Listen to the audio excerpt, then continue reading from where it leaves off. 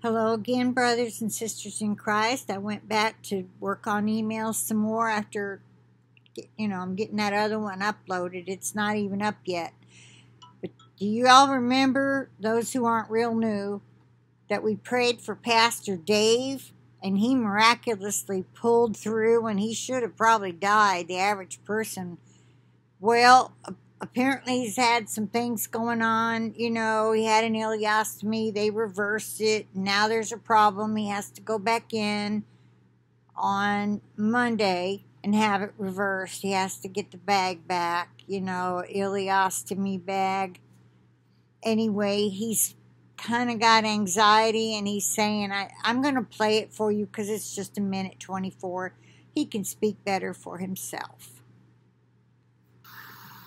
Saturday, January 23rd in the year 2021. I want to come on here real quick and ask if you will all pray for me, if you will keep me lifted up in prayer. I'm having surgery this coming Monday, the 25th at 1 o'clock p.m. I've got to be at the hospital at right around noontime, they said. Prep for the surgery is tomorrow all day. I'll be drinking this citric magnesia and be running to the bathroom.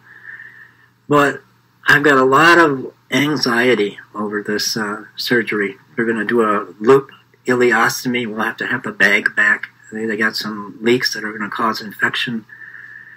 And I'm a little bit worried. And I know I should not have fear, for God has not given us a spirit of fear, but of power, love, and a sound mind. But I'm just asking all the prayer warriors out there to please think of Pastor Dave and lift me up in prayer. I'm very concerned over this surgery on Monday. I love you guys. I'm going to try to do a live stream in a little while tonight. If I do, it'll be around the 7 o'clock, 7:30, between 7 and 7:30 tonight. But ministry announcements, no offerings to our ministry to acknowledge today. Find it in your heart to support our ministry to the homeless or my medical fund. All the links will be below. God bless you guys. Please lift me up in prayer. I need a lot of prayer today. Okay. So I'll put the link to that in the description box. Let's just pray right now. Heavenly Father, we know you brought this man through that last ordeal. One thing led to another.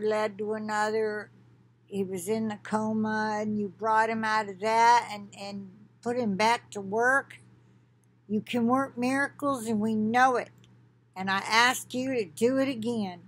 Let this man's life be a witness to that staff and anybody he touches and comes back from the hospital to tell, look what the Lord has done again. That's what I pray. And most of all, Lord, in the meanwhile, calm his fears and let him know you are there. You remind him, Dave, don't you remember what I did before? And just remind him of what you can do. And if it's his time to go, then I say let it be very peaceful. We know this man will go straight to you.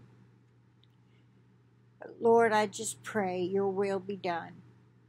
Your will be done. In Jesus' precious and holy name I pray. Amen. Okay. Keep him in your prayers, brothers and sisters. I will talk to you later.